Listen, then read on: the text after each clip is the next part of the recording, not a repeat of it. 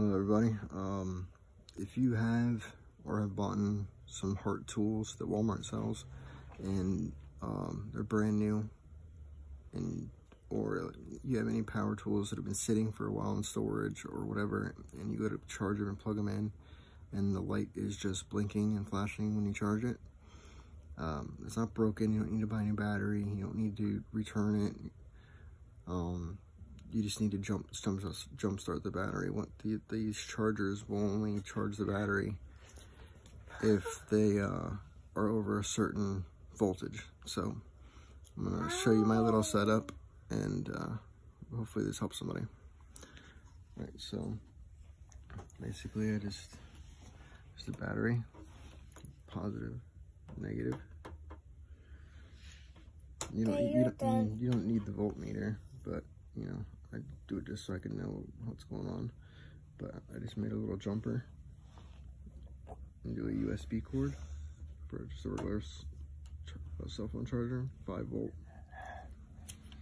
and that's it. So when I first started, this was at 4.5.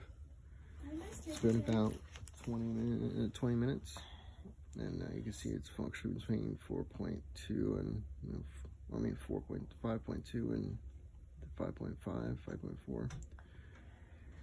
So let that charge up till, it gets about 30%, 40% maybe, hopefully.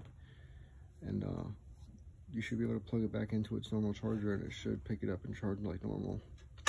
The battery just needed a jump start. When I got this battery, this for a blower, it's 40 volts.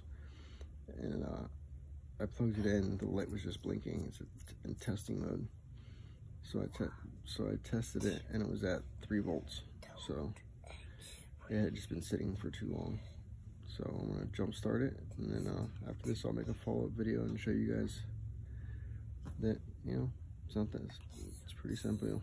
So like I said, just jumper, little USB cable, little 5 volt power brick. Bada bing, bada boom. Thanks, guys.